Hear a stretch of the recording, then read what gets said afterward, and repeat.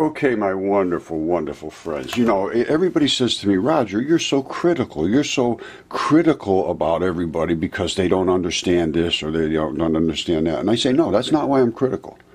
I am critical when people refuse, as scientists, to engage in a discussion. That's when I become critical. Now, this guy I'm not critical of at all. And wait till you hear what he says. He says, I don't know what I'm talking about. But nobody does, so who cares? Just tell them to do what I tell you, and you'll get an A or whatever. Listen to this. And and I am not critical of him at all, because that's all he can say. He's forced to say exactly what his superiors, who are like Einstein and all these people, have dictated. This is the story, and you go out and tell the story, or we will destroy your life. And they tell the kids the same thing. You say what I tell you, or I will destroy your life. So that's basically it. Now, I'm not critical of him at all, but listen to what he has to say. We're going to start quantum mechanics, and that's all we'll do till the end of the term. Now, I got bad news and good news. The bad news is that it's a subject that's kind of hard to follow intuitively. And the good news is that nobody can follow it intuitively. Richard Feynman, one of the big figures in physics, used to say no one understands quantum mechanics. So in some sense the pressure is off for you guys, because I don't get it and you don't get it and Feynman doesn't get it. The point is, here's my goal. Right now, I'm the only one who doesn't understand quantum mechanics. In about 7 days, all of you will be unable to understand quantum mechanics. Then you can go back and spread your ignorance everywhere else. That's exactly what it is. The guy's just as honest as you can be. I praise this guy, but I'm going to show you somebody who I do not praise whatsoever. Good morning, my wonderful friends. This is going to be kind of fun. This is Derek Briggs. He's from Yale University. I tried to. He absolutely refuses to engage in my mud fossils and my evidence and my DNA and my CAT scans and my specimens and my blood and all that stuff. And here he is getting in front of a bunch of kids and saying, it's wonderful to be talking to somebody that actually says good morning when I say something to him, because everybody, whenever I talk to him, all they do is write down what I say. Because if they don't repeat what he says, he will fail them and he will destroy their lives. Listen to this. When you say good morning, because I've often talked to audiences and you say good morning and they all write it down, which is a little... Yeah, because if they don't say exactly what he tells them to say, he'll fail them. And he is not a scientist in any matter, any way that you can possibly determine a scientist. He refuses to engage in something that is undeniable. So this is going to get pretty serious, I got a feeling. Okay, this goes back to 2015. I tried to present all my evidence to Derek Briggs, Yale University, because I was told he was the only guy that could certify what I had to say. And if he looked at it, people would look at it. Well, he refused to look at it, so nobody would look at it. They just treated me like an idiot. Because if they say Derek Briggs won't look at it, well, obviously we're not going to look at it. He's the director of the Peabody Museum. He's the only one that understands this stuff. He doesn't understand this stuff at all. And I can show you that and prove it, because I tried to submit these things to him, and he refused. His assistant, Armand, hello there, Armand, how you doing, my friend? I told you this day would come when you would be embarrassed, and you said, and I quote, well, we all will be. And you all are. All right, Armand, thank you for talking to me, because your boss wouldn't. He refused. And, you know, you towed the company line. You did a good job. You were always there for me to talk to listen to me and say, oh, well, too bad. Have a nice day. Well, your buddy Derek is, as far as I'm concerned, he should be in trouble. Somebody should sue him for destroying the evidence, basically, you know, because he's in a position to evaluate it and say yes or no. Now, if he refuses to evaluate it, what is that? Somebody said to me, how could he possibly do that? He's charging people a ton of money to tell them something that is obviously wrong. If you have DNA and you have CAT scans and you have specimens and all that, let me show you what I actually tried to show him, and he refused. This was all Homo sapien DNA. And they're gigantic giants. And I'm sorry, that's just the truth. And if you can't handle the truth, you should get out of the kitchen there, Mr. Derek. Okay, Roger, Mudfossil University, I want you to listen to Graham Hancock. This just came out a couple of days ago. This is what we're up against, and we're going to confront it today. So let's talk about it. Which may be very uncomfortable for those who are in power. And when what he just said was there are things that are come up that confront what is being taught. And when you're in power, it's something that you want to crush, is basically what he's talking about. And that's exactly what I found. I'm going to try to do this in a very clinical way. I don't want to be emotional, but I feel a lot of emotion about this because it's been 10 years. So try to forgive me if I sometimes sound a little bit harsh. But anyway, this is what Graham Hancock to say. And he has the same issue I have, which all of us have had, that have come forward. You know, fortunately, I was not in the academic realm. Otherwise, I would be sitting somewhere in the poorhouse because they would not accept me. I was outside of that. I had my own business. I didn't care what anybody said about me. And I continued my research for 50 years. And I never turned back from it because I was outside the box. Now, when you're inside the box, different story. And I give them a pass up to this point, but it's so overwhelming, the evidence, that if somebody doesn't step forward now, we're just basically dealing with frauds and liars that are taking advantage of the kids. And basically that's it. The teachers are concocting stories to support what they know now is not true because of DNA and CAT scans and specimens. And I have them right here in front of me, and I'm going to be showing them to you. So here's what Graham Hancock has to say. And I agree basically with everything he's saying. When you're in power, you don't like to feel uncomfortable, so you do whatever you can to put that down. Now, from an academic's point of view, let's say a professor of archaeology, he or she have invested their whole career in a particular model of the past. That model was already set when they went into the profession. Right there, the very moment they start doing their first exams at university, a filter is being applied. If they are in any way outside the accepted teaching, if they are suggesting that things are not as they are taught, then they will not pass those exams, or they will not do well. In a way, in order to do well academically in that field, you have to buy into the existing model. Because if you don't buy into the existing model, your paper will be marked down, and you will not get the results that could eventually lead you to becoming an academic. So by definition, academics are already people who've bought into the model. And now, once you're invested in it, just like you said, your career has to stay within that box. You go out of that box, you lose your career. And I mean, that happened to everybody. Velikovsky was a complete outcast. Tesla, he was destroyed. I have been, you know, it's not my career, so I don't care. But if I was in it, I would have been destroyed because my research has been destroyed. Let's go with that. Graham Hancock, same thing. He's doing legitimate thinking. Now, he didn't have the material evidence that I have to support the things that I'm saying. So now it is no longer being able to hide from it. Now it's being dismissed, and then really that's a legal obligation that teachers have to, because they are fiduciaries, which means they are responsible to the students first, not to them first, to the students first.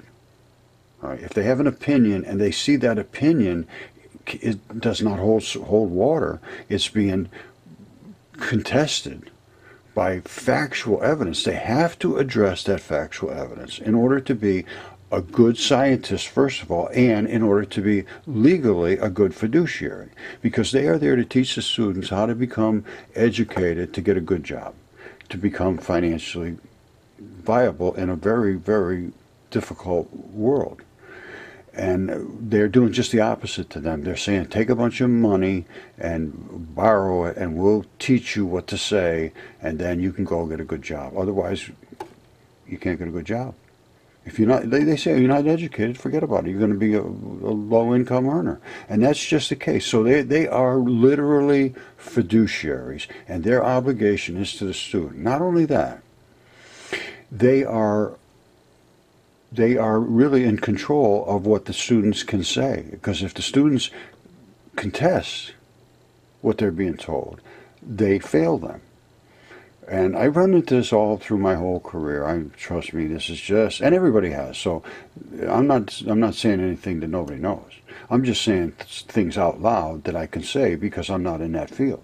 Because if I did, they would crush me now. They'd say, oh, that guy, look, always trying to destroy us, or whatever, and that would be end of me. So anyway, I'm going to tell you how I got into this whole thing. But Graham Hancock, if he would please contact me, I have all the evidence to support the things you're saying, my friend. I have DNA evidence, I have CAT scans, I have specimens, I have anatomists, I have chemistry, I have a process done. No question whatsoever, we can support it, and we could do a documentary to prove all the things I'm saying. Very, very, very easy. And at that point, there will be no more fighting back, because the evidence will be above the radar, and at that, because you're above the radar, I'm not there. So let me just go back to what happened to me. Here, I'm going to just give you a little background of how I got into this, because everybody asks me that, and I really don't talk about it all that much. Approximately 2012 or so, somewhere in that area, maybe 2010, I found some things that were obviously biological body parts, and I went to Dinosaur State Park in Connecticut, right down the street from me. And I know the people there. I used to sit in the back and have donuts with them almost, once a month or so, because I took care of their electronic equipment. That was my business. And so I went up there. I thought, oh boy, they're going to talk to me. No, they treated me like an idiot. And anyway, that was sort of hard to take. So I went to Yale and Harvard and all the rest of them, and there was no interest whatsoever. They wouldn't talk to me. They refused to talk to me. So I said, well, what can I do? All I have is rocks that look like what I'm saying they look like. And, and I didn't have all the other things to support myself. So I kept after Yale over and over, Derek Briggs at Yale, and my friend Armand. Hey, Armand, how you doing? And they had no interest, and I never got to talk to Derek Briggs whatsoever. He just refused, and refused to allow me to come with the specimens, even to examine them, which I was very willing to do. Anyway, that's went on for several years. And finally, I said, well, I know what I have, so I'm going to get it done. I said, what do I have to do? Oh, you have to have this, you have to have that. And nobody had ever done the DNA tests on these ancient rocks yet. So I said, I found a lab, Helix Biolabs, that agreed to do this, and it was a PCR DNA analysis that enhances the DNA. Well, I didn't even need it enhanced, because when I was drilling into the DNA, I was taking really, almost literally raw blood, because it preserves that well. So anyway, I had 3 DNA tests done, and 2 of them said that the DNA was very dense. And then I had 7 CAT scans done. This was by Helix Biolabs. Jesse Garant did 7 CAT scans for me. And it doesn't show a lot in the CAT scan, other than the outside detail's fabulous. You can see all kinds of things. But inside, this is a process called nucleophilic substitution. And that means that you got salt waters, NaCl, both sides of the periodic table. What happens is in wet, salty waters, your body chemistry is very unstable in your body, because it's always transferring molecules back and forth using these ligands attached to these transition metal complexes. They carry molecules back and forth. So you're always in a state of instability. Now, when you die, if you cut off the blood to your thumb would rot, because it's not stable. And you're giving and taking the molecules of carbon dioxide, oxygen, and this and that. That made it stable, because you're delivering byproducts that are bad stuff, and you're delivering good stuff to keep it biologically active. Once you cut off the blood supply, that's the key. No blood, you're going to rot. So in salty waters, different story.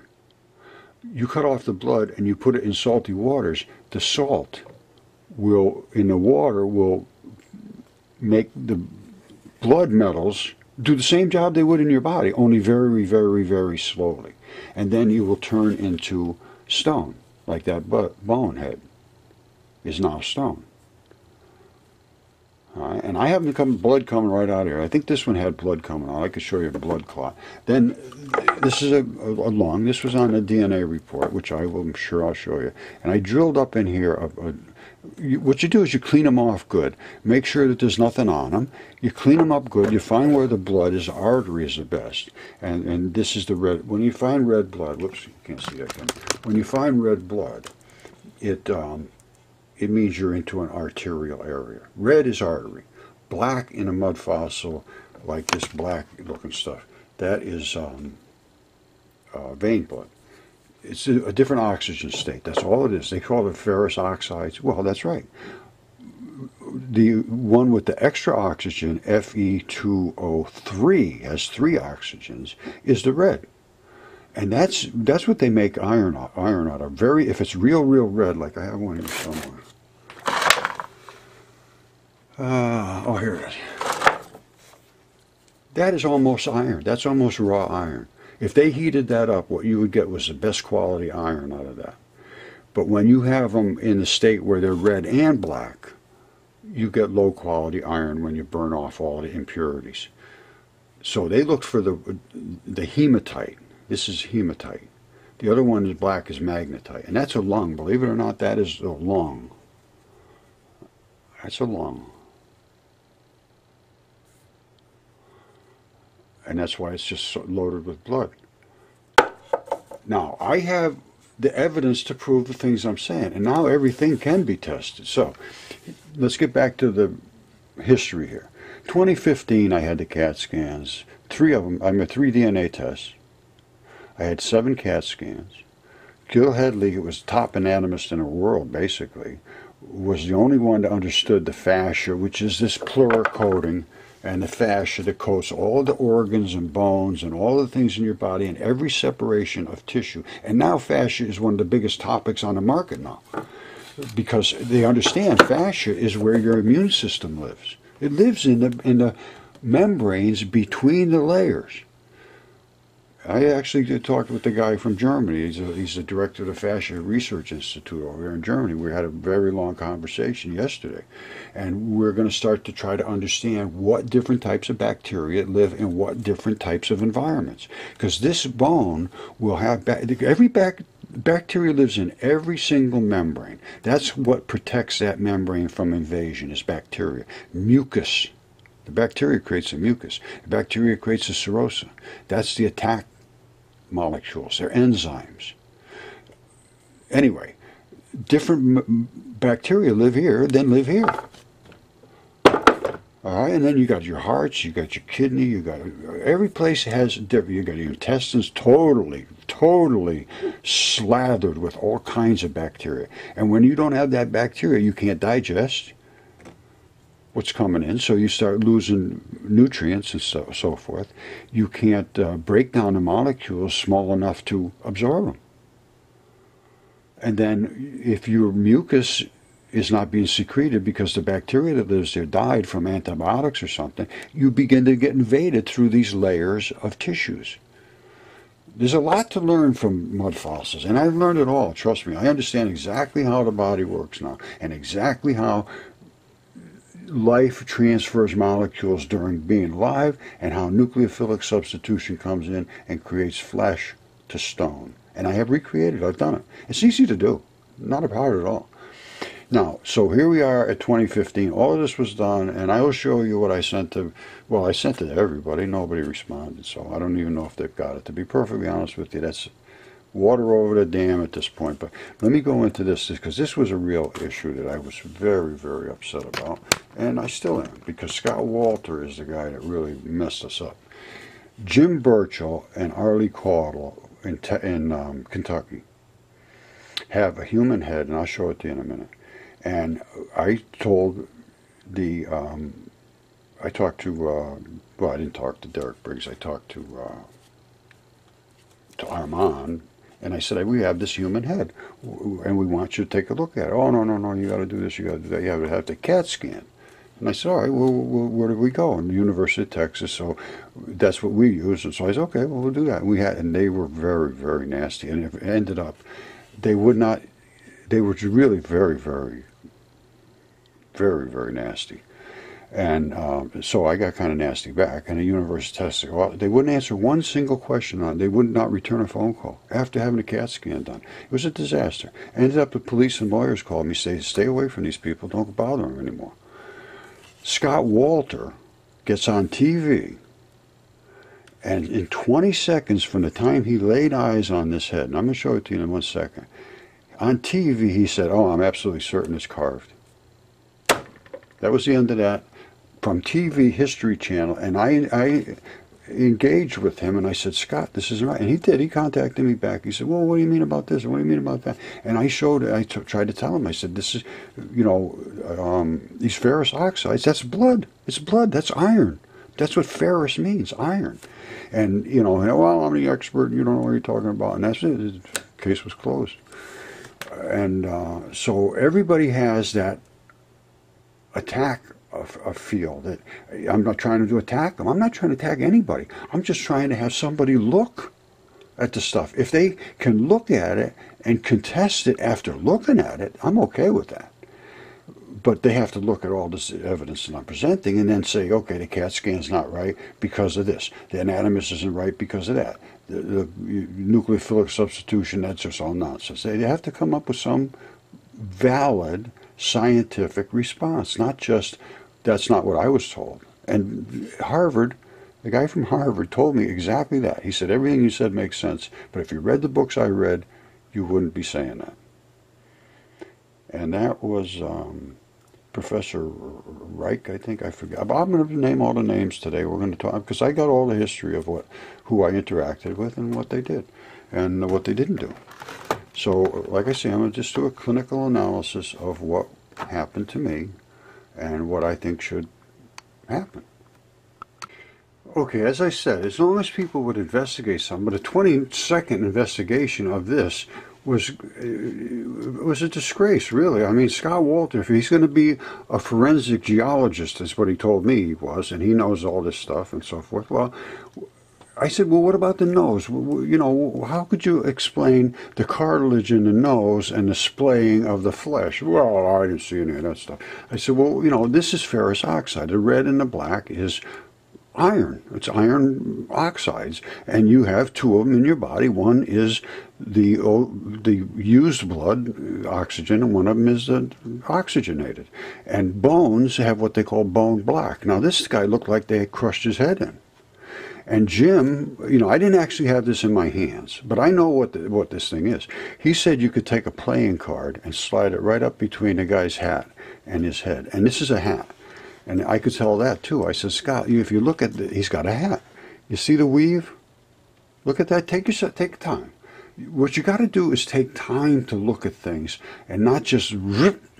That's crazy. That's just all dirt and stone. No, it's not. That's the weave of a hat or some type of, you can see it. If you take your time and look at it, you will see there's something going on there with a hat. And you can see the line across his head. It looks like a hat or a helmet or something. I don't know. But it looked like he got whacked in the head. Now, in the CAT scan they did, I wanted only one question, and it related to the moisture level, and they would not respond. They just absolutely refused to respond. The University of Texas ended up with lawyers and police calling me and say, don't contact these people again, because I'm pretty tenacious when I go after something. And I mean, I understand this now fully, and they call this stuff feldspar and sandstone and all that, and that's what Scott Walter said. 20 seconds from the first time his eyes looked at that sandstone. Absolutely certain is what he said. Now, I said, I'm certain. He said basically, I'm positive that's just a sandstone head, because Jim said, well, that's what we think. And he was real nice. He said, well, how do you think it happened? He said, well, the minerals washed into it and transformed it. It's exactly right. At that point, I was calling it salvomorphism, which means solvents, morph, which change the flesh into stone. Salvomorphism, which is long duration flood. After a while, I started to call it fascia-facilitated fossilization. I'm just like an academic now that I think about it. I keep changing the names. So it was solvomorphism. Then it went to, I saw everything was coated with fascia. All these organs and body parts, and skin is nothing more than fascia, but it's on the surface. Fascia inside your body separates you from everything else. Your lungs from your kidneys, from your heart, from your tendons and muscles. So then I went with fascia-facilitated fossilization. Then I realized that it was basically always happened in mud. Well, I can't really say that, but because there are other exceptions where it doesn't appear to be there was any mud, like in opals and so forth. Very, very interesting interaction where I don't see any muds. At any rate, so I ended up calling them mud fossils. Because I think they basically, all of these things happen in the Great Flood, and they talk about the Great Flood. So I'm not a religious fanatic or anything. I am a scholar of truth, and that is flat as a pancake. And all of these things happen like that. And it wasn't just these things. I got a goose around here somewhere. I don't know what that is. My buddy. Oh, here he is. That's a goose head. Same thing. Died flat as a pancake in the flood. It's like that. Now, these are the feathers. That's the feather pattern. In the salt waters, it transforms biology into stone. And it is nucleophilic substitution. Look it up. And then start to learn about biology and what everything looks like, anatomy. And the throat, how it looks like. And then you realize, wow, that's a guy's throat, but now it's stone, it's basalt. How did that happen? Well, it's nucleophilic invasion. This was in a certain type of chemistry, and the waters possessed a certain type of minerals, metals, whatever you want to call them, elements.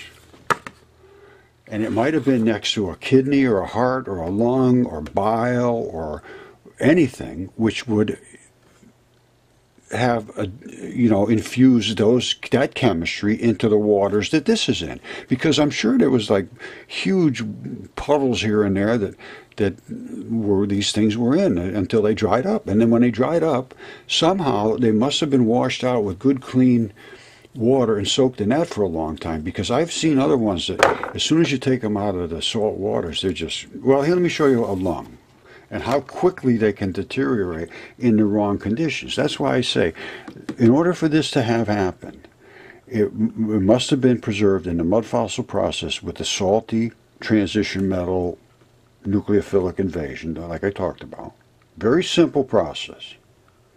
All it is watery stuff, just goes in there. Now, but it would have to happen, and then somehow would have to been cleaned out or off with fresh water. That's my interpretation now, because otherwise I believe this is what would happen, which did happen to a lung. All right, this was a guy over in England, Gary Evans. I've got people all over the world now. They're sending me stuff and sending me information and actually sending me specimens and all that stuff. Now, he saw this coming out of this, and he thought, well, what the heck is that? So he took it back and he popped it open, and lo and behold, this was what was in there. That's the lung. Now, here we have the red blood. You can see red blood. This gray looking color here is blood in a transition between the red state and the deoxygenated state. And you can see all the tubing. The tubing is basically inert in mud fossils, although it will be invaded over the course of very long times. I don't know how long this was in the mud. I don't think this could have been in the mud for a real long time. But this is very hard to tell, because the outside looked very stony, just like, where was it? Look at the outside of that lung. If you saw that, you'd say, well, that's just a rock. It's just they call that a conglomeration. But it's not. It's the little particles of the lung having extreme affinity to attach to other minerals, because that's what happens in blood. That's how blood works. It attaches to other minerals. And that's where it was transferring oxygen or this is actually the black deoxygenated blood. Now, that came out, and then this was only after a couple of weeks or a week or two. This is what happens. So the salt, once you wash it out, it must have soaked a long time in the fresh water, is all I can think. I don't know, because I know he just washed this out in a bucket or something and took it out, sitting around and dried up, and it turned into literal powder. That'll just turn into mud. Now, if he'd have soaked that in for a long duration of time in fresh water, would it have turned solid like this from that lung state? I don't know. Got a lot of work to do, but it can't be avoided anymore. All right, and that's not, it wasn't right to do it 10 years ago. It's not right to do it today. And with all the evidence that I have, it's really very, very distressing to think that the people that are teaching our kids are not willing to engage in anything that would be in their benefit, really. Because that's not only this. It's the light research, it's the atomic research, it's everything. And that is also undeniable. No question whatsoever, it's true. And they know it now. And they are changing. They've admitted it. Yes, we can see the particle now. We realize we were wrong. Okay, they admit Einstein's wrong now, and I'm going to tell you what, it's because of this research right here, because I could prove it, and I showed I proved it. That is light is light, and it's supposed to only go one speed. Well, we accelerated it. You can slow light down, absolutely, but if you can accelerate it, it means obviously Einstein was wrong, and he was wrong. And light is a particle, it's not just a nothing wave. The particle itself is magnetic. You see the two poles? It's dipole against dipole, two-bar magnets. They control a region gigantic around it magnetically. And that is what concussed and exploded at the Venturi right here. It sucked it right out of it. That's accelerating the light. The particle exploded here. The white portion went into shower mode. The black portion separated and went on its own. That's charge separation. I never thought it was possible. But you can see it's quite obvious. There's the black ball, there's the white showers. And who wanted to see that? CERN wanted to see that. And what did they want to see? This is what they wanted to see. The black ball stay in the black ball, the white ball, which is the electron neutrino, until it concusses, turning into electron showers, the white showers. Now, this is also denied, and I can't get through the Fermi lab, I can't get through the CERN, I can't get through any of them. But now they're admitting it. Yes, absolutely, we agree. But they won't discuss it with me. Nobody will talk to me. I am the one that presented this 6 years ago. And not a single word up till now, because they kept trying to figure out a way they could destroy me, and they can't. And now we have suffered the consequences of a destroyed atmosphere, because we could have used this extreme amount of excess energy and they wouldn't allow it. All right, one thing I can tell you for sure is nobody could have ever understood about the dark matter and about the electron showers and all that stuff unless they actually saw the visual experiments that I just showed you. Now, here's more visual experiments, and I think I have another little clip coming up that will explain it in much better detail. But if you watch what happens, they were expecting a lattice to appear, but all of a sudden this happened. That, my friends, I believe is dark matter. All right, this is just too cool. These are all of the extra electrons. Basically, every one of these is an extra electron in these particles coming in. They call them ions, they call them charged particles, but they have a charge to them. So what it means, you see how they're stripping out into stripes?